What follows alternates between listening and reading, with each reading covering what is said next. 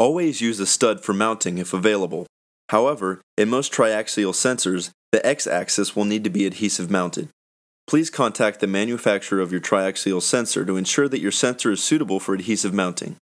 To perform adhesive mounting, you will need the following: a triaxial accelerometer, a mounting plate, instant adhesive, a syringe with silicone lubricant, a torque wrench, a non-abrasive cloth, acetone, and a triaxial cable. A mounting plate may be used to protect the mounting surface of the reference sensor, but using a plate will add a small uncertainty contributor at a high frequency. Clean the mating surfaces prior to installation. Apply grease to the bottom of the mounting plate. Then thread the mounting plate into the shaker insert.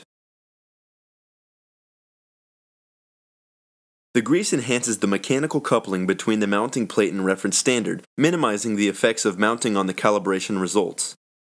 Next, use your torque wrench to tighten the mounting plate to the manufacturer's specification.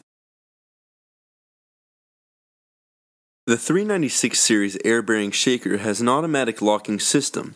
For shakers without automatic locking systems, be sure to enable the mechanical lock or hold the armature in place with a wrench.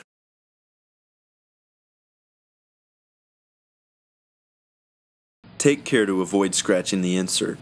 Next, clean the mounting plate with acetone and a cloth to remove any debris and oil from the surface.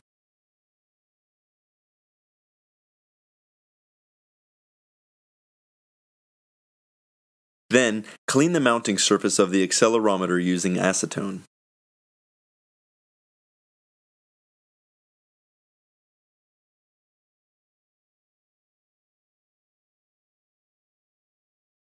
Do not use sharp tools to remove adhesive residue. Once the acetone is removed and the sensor is dry, apply small drops of adhesive to each of the bottom corners of the sensor. In the case of a triaxial sensor, the drops should be small and placed near the corners so as not to damage the thin weld cap. Mount the sensor in the center of the plate.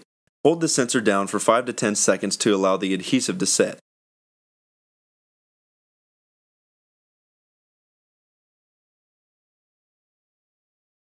Inspect cable connections to ensure that they are free of debris and the connection pin is not damaged.